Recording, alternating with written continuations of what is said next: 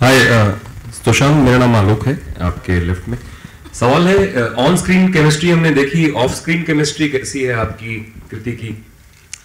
Chemistry तो chemistry होती है, ऑन स्क्रीन ऑफ स्क्रीन। लेकिन हाँ, हम लोग ये भी इंजीनियर है, मैं भी इंजीनियर हूँ, दोनों दिल्ली से हैं। और आप भी इंजीनियर हो? अभी इंजीनियर हो, आप भी आ जाओ केमिस्ट्री में। तो और दिल्ली से हैं, तो बड़ी सारी बातें कॉमन थी जो बातें कर सकते थे।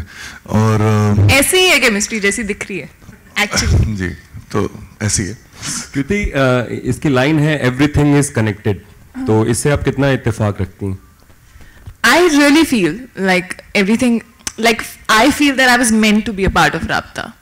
And you know, it's so strange that before I had signed Hero Panti, I had met him for something, generally, where he had narrated me the first scene of Rabta when the story was not developed. Like he was still working on it. And he had narrated me the first chocolate shop scene of this girl and boy and how they strangely feel connected. So it's like I had not even started films back then. And then after so many years doing this film, and that too in a random meeting, just feeling that connect with the script. So everything is connected.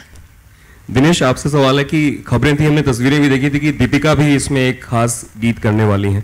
वो आपने last shot देखा, कोई एक बंदा था, वो actually Deepika है। दीपिका है मेरे लिए, I always consider Deepika very lucky for me. जब भी हमने कुछ साथ में काम किया है, वो मेरे लिए और उनके लिए वर्क किया है। सो जब मैंने उन्हें एक फ़ोन किया, और उन्होंने एक्चुअली ये ओरिजिनल ट्रैक मेरी एक दूसरी पिक्चर से था जिसको हमने प्रीतम ने रिक्रिएट किया है।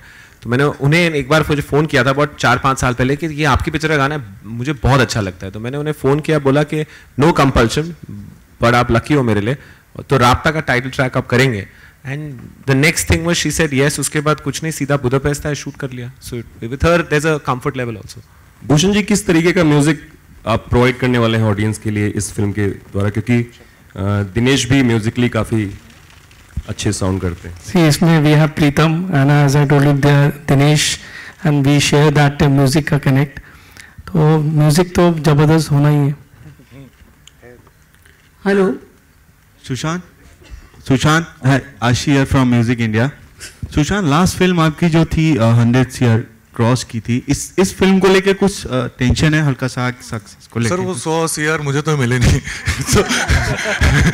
तो जो पैसे की बात है वो शूट के पहले ही मैं कर लेता हूँ, और उसके बाद मैं पैसों के बारे में सोचता नहीं। तो मेरा काम जो होता है वो एंजॉय करना होता है जब मैं काम कर रहा होता हूँ, और होप करना होता है कि जब आप फिल्म देंगे तो आप भी एंजॉय करें, तो मैं वही कर रहा हूँ।